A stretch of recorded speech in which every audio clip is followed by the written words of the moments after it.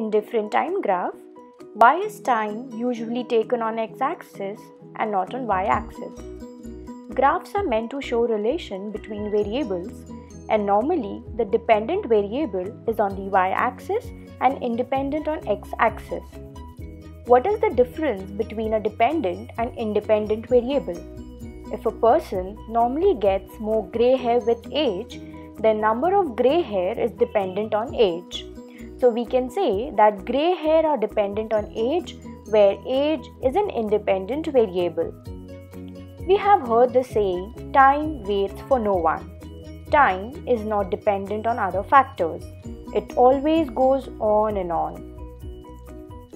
In our studies, when we analyze how things change with time, things such as distance a car has travelled, or how the population of a country has increased over the years, or how the price of gold has increased in the last few decades, we look at these values as they change with time.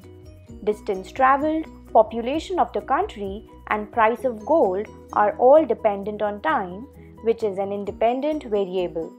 So we plot these values on y-axis with the independent variable time on x-axis. But why did we plot the independent variable on x-axis in the first place? Well, this is more of a convention. Could have been the other way had mathematicians started representing the independent variable on y-axis.